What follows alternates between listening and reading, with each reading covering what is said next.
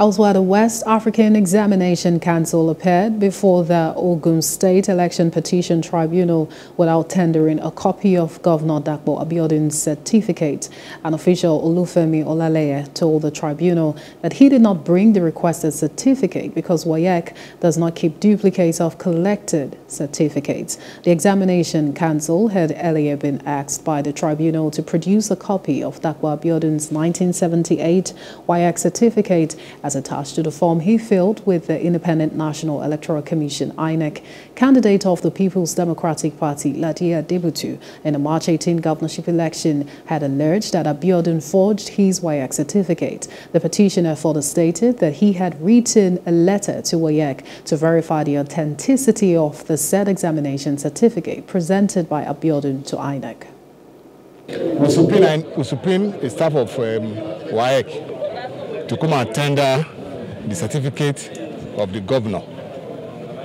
Surprisingly, when the man appeared, he told the court that WAEC do not keep or do not have duplicate copies of certificates, which we think is very, very strange. He said it in open court and it's on record. So that is something that we all have to go back and start to look into. The second thing is, two ad hoc staff of INEC came to court today and testified for the petitioners to support our allegations of disruption in various polling units in Ogun State.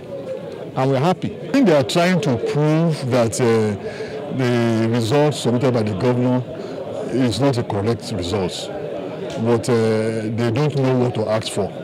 But I can tell you straight away that we have enough evidence that the results are correct.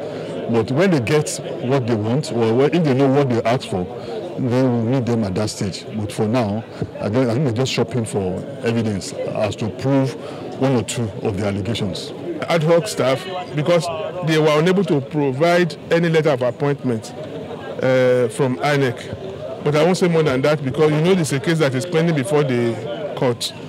But they have the two that came as who claim to be INEC ad hoc staff were unable to provide in the court letter of appointment. But you know that's for the court to decide anyway.